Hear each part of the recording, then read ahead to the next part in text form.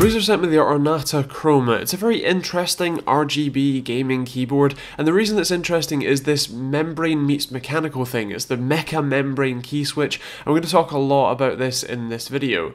Now, the keyboard is actually fairly standard, doesn't have any extra keys, does come with a very nice wrist rest though that has magnets in the back of it, so that while it does, somewhat attach to the keyboard, it doesn't actually affix to it, so you can move it around quite easily. This is sort of leather type material with the Razer logo embossed in the center. Now, as I mentioned, the keyboard doesn't have any extra keys. It does have the FN and F keys functionality, the sort of multiplier, so media keys and that sort of thing at the top. And of course, you can remap any key in the Razer Synapse software, as well as completely change the color per key of the LEDs in the keyboard, which is quite nice. There's no extra functionality, there's no macro keys or anything, so just be aware of that. And of course, on the back, you do have a cable management system to bring the cable out the top, left or right, as well as some rubber feet to hold the keyboard in place and the feet to sort of lift it up ever so slightly. Now here's a quick audio test.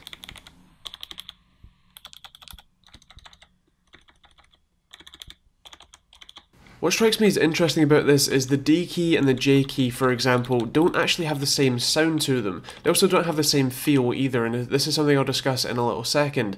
Now, talking about the Razer Synapse software, it is actually quite nice. You can remap any key on the keyboard to anything you like, including full macros that you can create, as well as use the Chroma configurator to add multiple layers and all that sort of stuff. There's a lot of options here, so feel free to, if you have a Razer product, have a play around with this and see what you think. You also have the Chroma apps, game mode, and statistics to see how many keystrokes you do in game and all that sort of stuff. It is quite interesting. I think this is going to be a strange conclusion for me because there's a few points that I really want to touch on, and I want to make it clear what my feelings with this are, because it is quite, well, Razer call it revolutionary, I'll call it interesting. So for me, this keyboard is an interesting take on mechanical and membrane. Now, if you prefer membrane key switches, this could be very interesting for you. The mechanical click is definitely still there, but the thing is that the click doesn't really do anything.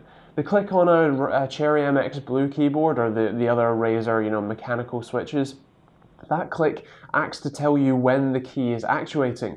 Now, depending on which type of key switch you get, that click might not be quite accurate, but overall, generally speaking, that click defines where the actuation point is.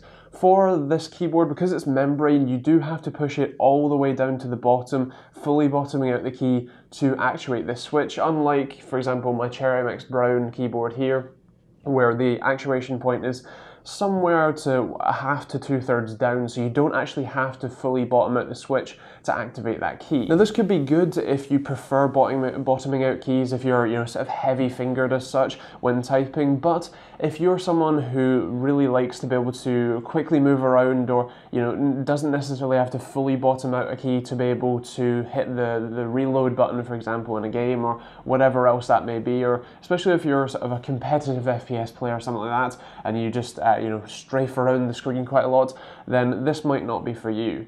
For me, typing on this wasn't that great, especially because as I'm used to Cherry MX switches and general mechanical switches, I don't necessarily bottom out every single key every single time, so I found that I was missing letters just from where the key wouldn't actuate, and I also found that sometimes it would stick. So if I was typing out, I might have 3 E's instead of 1 and that sort of thing. That's not the experience that you get on mechanical key switches when you get like dust in the switch. This was just from the fact that it was a membrane key switch, and so that's how that key type kind of works. So yeah, it was quite interesting there. Now, I want to make it clear that I absolutely love the sort of stance and the wrist rest. It's absolutely brilliant. The height of the key switch, the profile that they're at is absolutely just perfect for me. I love it. And the wrist rest is the perfect amount of firm and yet soft on the top.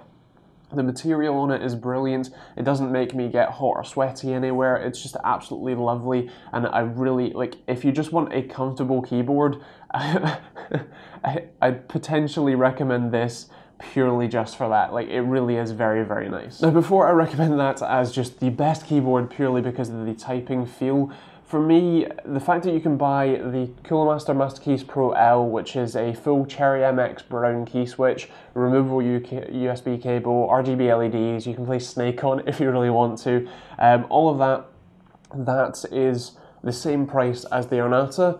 That for me just says that at least for me anyway, the Ornata just doesn't make that much sense. Now, if you like membrane key switches, this could be interesting for you, as I said, because you still get the feel of a membrane key switch. You still have to bottom it out, but you do get a tactile click, which is still, even though it doesn't make sense because the tactile click isn't, you know, that great for actually defining where the actuation point is, it does actually make gaming on it feel relatively nice. The other thing I would like to mention, as I mentioned earlier, is that not all of the keys have the same auditory click and the same feel. I don't know whether this is just an error in manufacturing when designing, you know, when actually you're building the keyboard or not, but, you know, for example, the D on the keyboard doesn't have the same clickiness as the J on the keyboard. It's very strange, and again, I don't know if that's just a quality thing or if it's meant to be that way or what, but as I said, the overall feel of it isn't that great, and the fact that you can get a Cherry MX Brown gaming keyboard for the exact same money is just, for me, a hands down go with that one. That is my personal recommendation. As I said, if you like membrane key switches, go have a shot of this one and see what you think, and then you can make your decision. But yeah, otherwise that's kind of that really. In terms of scoring, I'm going to go with, I think, a 3 for value for money. I'm going to go with a 4 for performance, and because of Razer Synapse software, I'm going to go with a 4.5 for functionality. In terms of styling, it has to be a 5, it's very nice, and I'm going to go with, I think, a 4 for TechteamGB score. I think, I guess this is probably gamer approved. It's something that if you like membrane key switches, it's probably worth your money, but if you're anyone else, then you know, go with the Cooler Master keyboard and just be done with it. So that's my recommendation, that's my award, that's my scoring, and I guess that's my review. So let me know what you think in the comments down below. I'd like to hear, are you interested in membrane key switches that have a tactile click? Is this something you would be interested in? Or are you just going to stick with either whatever you have, or, you know, pick up a mechanical keyboard? Let me know in the comments down below. Of course, if you enjoyed the video, feel free to subscribe, and please do support me by using the Amazon affiliate links and the Overall Clockers UK affiliate links in the description down below. If you want to pick one of these up, I've left links to OC UK and to Overclockers to Amazon in the description down below, so feel free to check out the price where you are using those links. And otherwise, I guess that's kind of that really. Feel free to check out some other peripheral reviews. I'll leave the playlist up here, as well as a few other videos that you can check out, and of course the subscribe button over there as well. And yeah, I guess that's it. Thank you for watching, hope you enjoyed it, and we'll see you all in the next video.